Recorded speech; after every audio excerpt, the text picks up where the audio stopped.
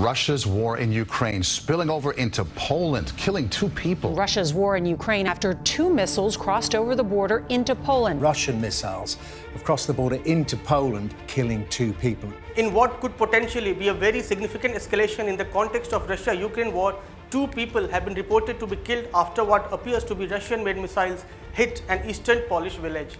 Warsaw has put its military on highest alert, and the UN Security Council is slated to discuss this incident sometimes later today.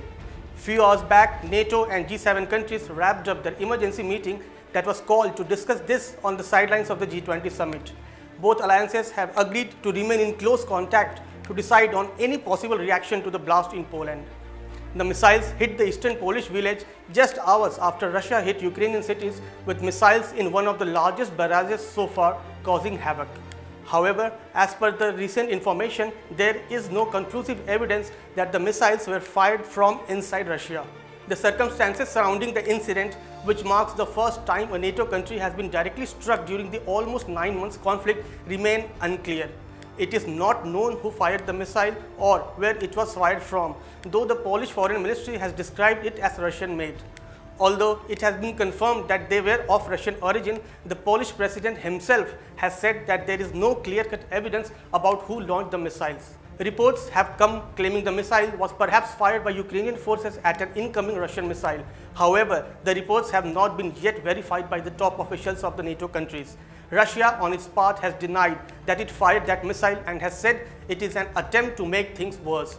US President Joe Biden has also hinted at the possibility that the missile might not have been fired from inside Russian borders. Now, with this missile hit, NATO is contemplating invoking Article 5. Article 5 of NATO says that any attack on a NATO member in Europe or in North America shall be considered an attack against them all. Poland has already invoked Article 4 that allows for any member to seek consultations with the rest of the alliance and states. But here is the catch. Simply invoking Article 5 would not mean any attack on a NATO member would automatically and immediately trigger a state of war on the part of NATO. The diplomatic nature of an Article 5 invocation is by design. It allows the alliance the necessary pause and diplomatic toolkit to respond to an aggression on its own terms. It allows each ally to decide for itself the best course of action to take. There is no prescribed response once the article is invoked. Article 5 does not necessarily require a military response. In fact, there is enough flexibility in the language of the treaty for a more nuanced response. It puts options on the table, not the obligation.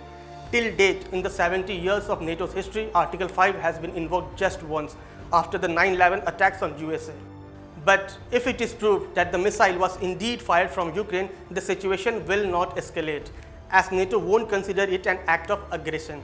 Also, Ukraine has been pushing for NATO membership, so things might not get worse. Whether NATO will invoke Article 5 remains to be seen, and the ramifications of it, if invoked at all, is also shrouded in future.